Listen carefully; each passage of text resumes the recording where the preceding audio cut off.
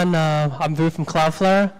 I know you guys have been out here for a while now, so I'll try to keep this as short as possible, but as direct as possible. So thanks for all coming out tonight.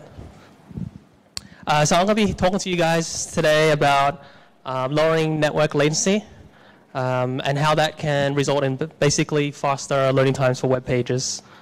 So maybe not that JavaScript-y, but at least if you take a step back from JavaScript, you just think about websites, talking about how we can improve the overall performance of websites, basically.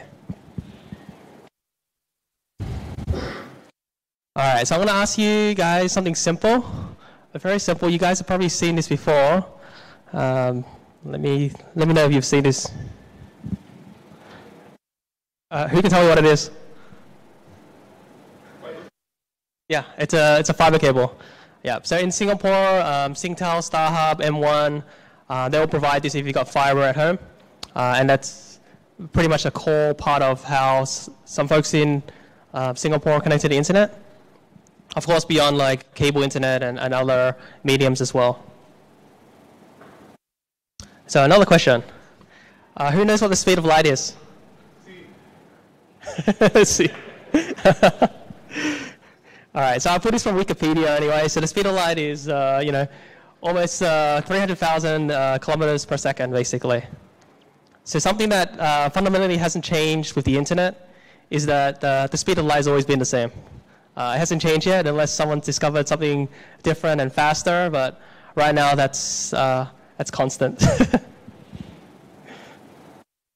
All right, so if we look at bandwidth and latency, we can see that a correlation between how bandwidth increases basically with latency basically, and how page load times will decrease when the round trip time decreases.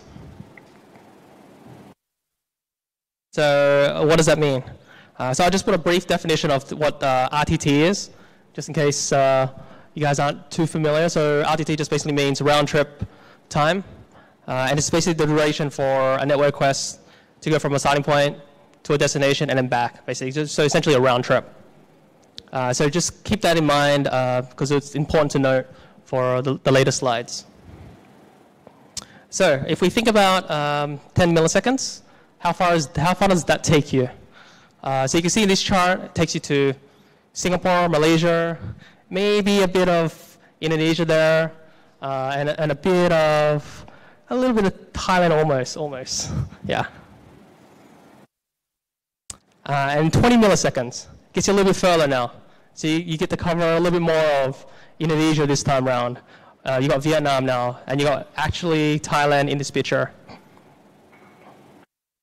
And then if we look at this at a greater time, so 15 milliseconds, you can see it covers a lot more. So it covers Australia, even some Pacific islands like Papua New Guinea. It's got China, India. So you notice here, the round trip time basically is increasing, obviously, just because distance is increasing. So even though the speed of light is constant, you'll notice that the round trip has to increase with that. That's essentially the point of these slides. So essentially, you ideally want to be closer to your eyeballs. That's essentially the goal, as much as possible. And I know Sebastian's talked about a few things that sort of lead to some similarities around here. So ideally, you want to have some sort of distributed network or some sort of way to be able to interact with users so it's closer. So that distance that has to travel, it's not that great anymore, so that you can increase the speed. So ideally, you want to have more servers rather than just one. So just picture, one server trying to serve traffic all around the world. It's obviously better to have more than one, right? So these slides just sort of depict that. So it just zoomed in a little bit more. So you got one server, you got multiple computers requesting a file from it. And then this one, quite similar as well. You just got multiple servers, and the same thing in terms of multiple computers requesting something from it. So I did a ping test on a website just to show you sort of how this is on the open internet. So you can see here, like, there's different load times for different parts of the world, right? So based on this, where do you guys think my origin server is located? So the original server, that one server, where do you think it would be located? Yeah, somewhere in the US, yes. Yeah, it's hosted by, on blogger.com, so it's owned by Google. And then they just happen to have my blog on hosted in the US, basically. So somewhere, yeah, close to New York, I think, yeah. All right, so now I did a similar test again, this time using a CDN, which is like a content delivery network. And you can see here the round trip time is much lower, so you got 5 milliseconds here. So on the earlier slide, you can see like the times can be a lot more depending on where you're sort of trying to ping it from, essentially. And then just for fun as well, because you guys might have heard of 1.1.1, I did a test to 1.1.1 as well to show you the same sort of experience, not just my website, but just in general in terms of my computer just trying to ping like a data center that's close in a sense. All right, so how fast do you think you can process incoming data? Okay.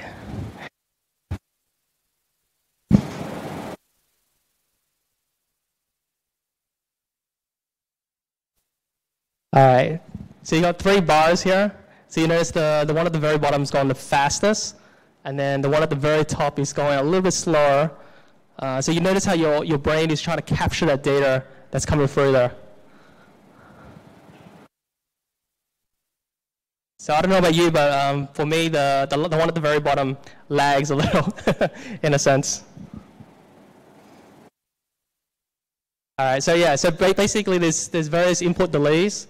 So the first one's like 20 milliseconds, the middle one's about 40 milliseconds, and the final one at the bottom is about 80 milliseconds. So there's been some studies around this, which I can give you some links to if you're interested in understanding this a little bit further, but basically that's the general input delays that the general human would have. So the studies have pointed out that, I guess, the fastest rate that us humans, can really process these visual stimuli or data points to about 13 milliseconds.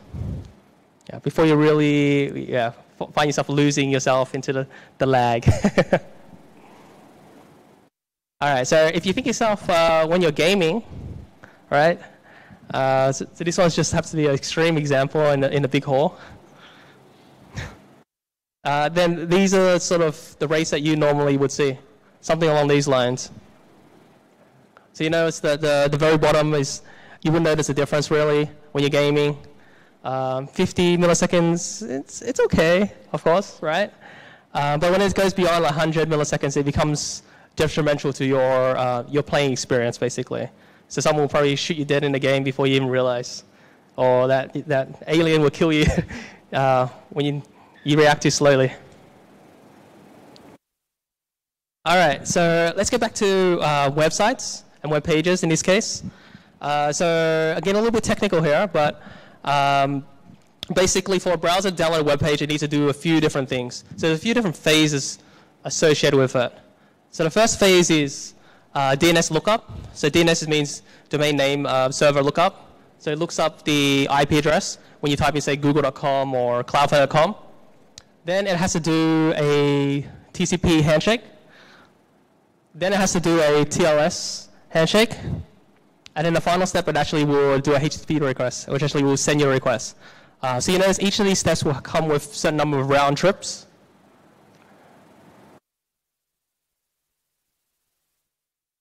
So it essentially will introduce latency, basically. So what does it mean? So you'll see here on the far left, TLS 1.2. So you'll see it has 7 steps there, whereas the latest standard, TLS 1.3, has 1 less handshake. So that does a lot to performance, basically. Like with a lot of different packets that's routed, 1 less handshake means a lot. And I'll show you in a bit exactly how much it can mean. So in terms of that round trip time again, so when it comes to new connections, Generally, with each of these standards, so there's like the most modern at the bottom to the older standards, there's 4 round trips for the first one. The middle one, 1.3, has 3 round trips. And then the one at the bottom, so TLS 1.3 plus 0 round trip time is probably the fastest. So there's actually a difference between creating a new connection and resuming connections as well. So you'll notice that the resuming connection improves as each standard evolutes. And this just spells it out in a little bit, in a different way, basically. So those same sort of steps.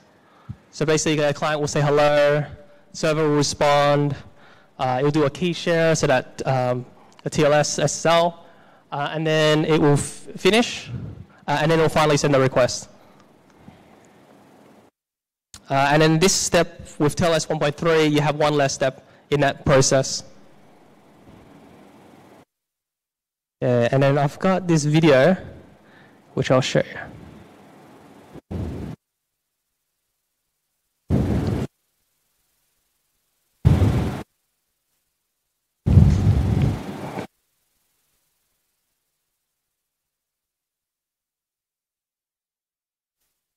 So if you see there, basically what I just showed you is with TLS 1.3 plus the 0 round trip time, or RTT, you notice here that it's decreased the amount of latency by close to like maybe around 170 milliseconds, basically just by taking away that step again when it comes to resuming the connection. So there's different things that have happened over the years in terms of the evolution of TLS and SSL. So we're sort of over here right now. This graph hasn't been updated with the TLS plus 0 RTT yet, but that essentially will find itself over here.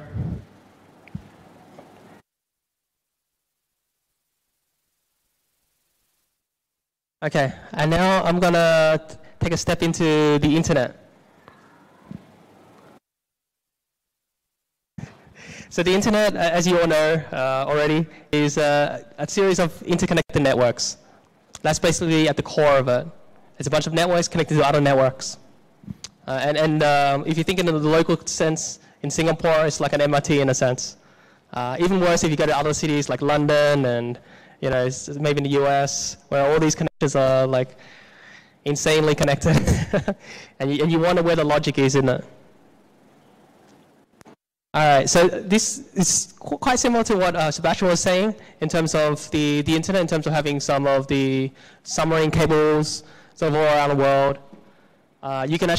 There's actually some public websites out there where you can actually look up some of the submarine cables a little bit more detail. So I just put the link at the bottom so you can just check it out just for fun and see where the various connections are. If one of those links gets disconnected, then of course all the routes have to go a different way. And that causes congestion, as you guys may have experienced. Okay, and then there's also a pretty useful website on the internet as well called Data Center Map. It's really good. So you can actually, when you go to the website, you can actually search for each of these locations and look at it in a lot more detail too, in terms of just data centers in each country and territory. So fundamentally, the internet runs on BGP. So I know Sebastian talked about BGP as well. So BGP basically means Border Gateway Protocol. So what it does, or what it means, is it's a protocol that guides routing decisions across the internet. So ISPs would essentially follow this standard when it comes to routing all those packets that you need to be able to actually see a website or download something on the internet. So it's based on a system of trust, basically. So the AAS or the IaaS providers, they basically run their networks in their own way. So the internet is, I guess you can say, quite vulnerable to how they run, but also they find advantage in terms of running with these ISPs as well, because someone is essentially putting this network together. So these ISPs have different priorities.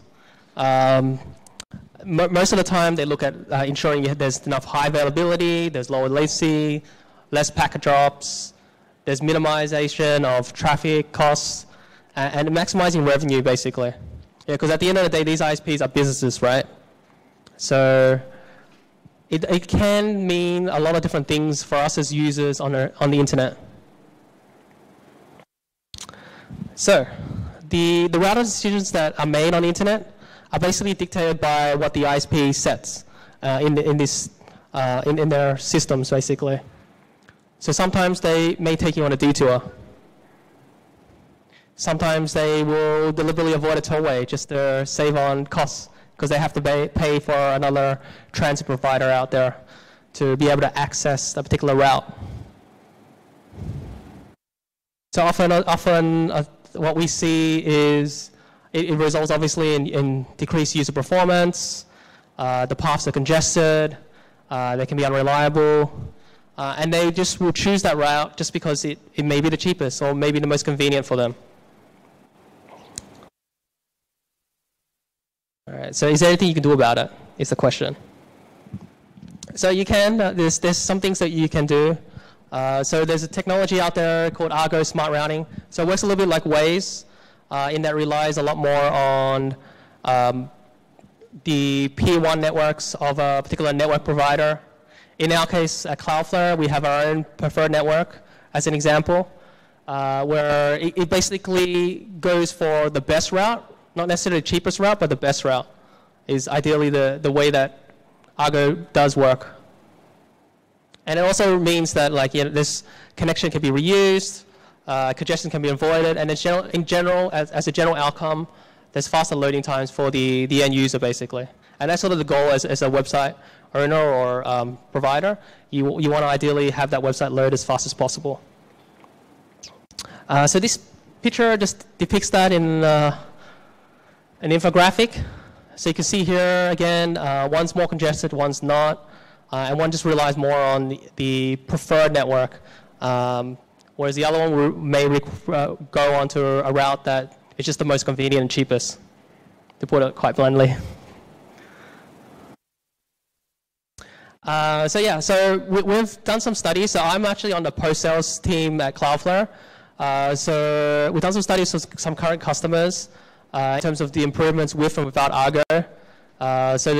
We've seen some significant increases for customers who have to go a lot of hops, in a sense, cover a lot of distance. So have a lot of international traffic or traffic that needs to travel quite a distance, because there's more possibilities of those routes being sent to more of those unpreferred routes. And it goes more to just essentially the cheapest routes rather than the ones that would send your traffic faster. So I actually put some stats from some of my customers. I'll show you some public ones first. So we've got the sketches.com. So when they activated Argo, they received 200 milliseconds improvement in performance. There's a company in the UK that did the same, and then they saw their website performance increase from 1.54 seconds to 600 milliseconds. And then there was a company in Australia that saw a 50% increase just by using Argo. But additionally as well, they actually used our DNS as well. So that's more of an offshore component in terms of using our DNS. But that also allowed the process to be faster too. So if you remember those 4 steps earlier that I was saying, the 4 phases, one of the phases is DNS, and the other one is all these other steps which gets accelerated with Argo. So I know as a customer in Australia who I saw used Argo as well. So they saw a 45% increase in performance. In India as well, we saw a customer have a 31% increase in performance. So you notice here in terms of the pattern, it varies customer to customer, and it's really based on the actual customer's traffic in a sense. So depending on your traffic in a sense, the performance gains may vary. So I had another customer, about 45% faster. One in Thailand, which I found quite interesting, had a 59% increase in traffic. So for some customers, yep, sorry.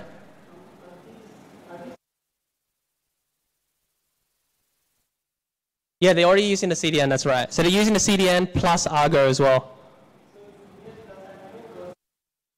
Yeah, that's right. Yeah. Yeah. Yeah, so they just at the fundamental base level, they're using a CDN already, and they're just using Argo on top in terms of these statistics and in terms of how to read it.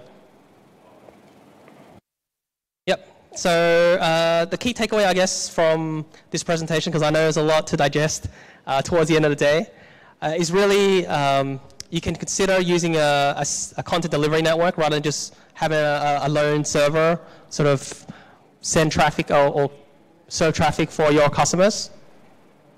And then the other takeaway would be that the internet doesn't always follow the shortest routing path, and there may be a variety of different factors causing that. So just something to keep in mind. Yeah, you can definitely consider a content delivery network.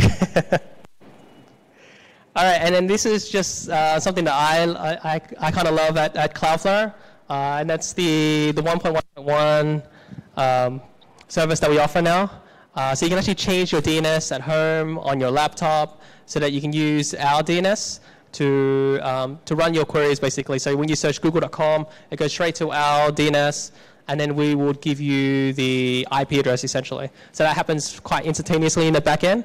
I find it quite fast personally, but it's up to you and your personal experience in terms of if you want to try it and use it and see if it actually benefits you. So Google has something similar called the 8.8.8, basically. Yeah, and I just put a bunch of links at the end, and that's pretty much it. I really appreciate your attention, and hopefully that was informative in terms of just giving you guys a quick rundown of how you can, improve the website speed on the internet.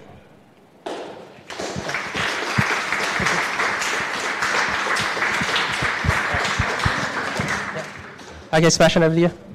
Questions? Yeah, do you want to? Oh, yeah, do you guys have any more questions?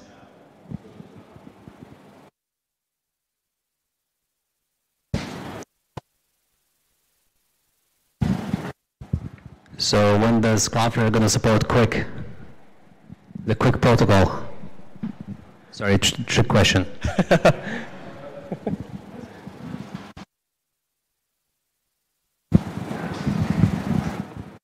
Any more questions? Man, we crushed our brains tonight. Yeah, so. Okay, in that case, then round of applause, please, for Vu. Okay. Thank you all.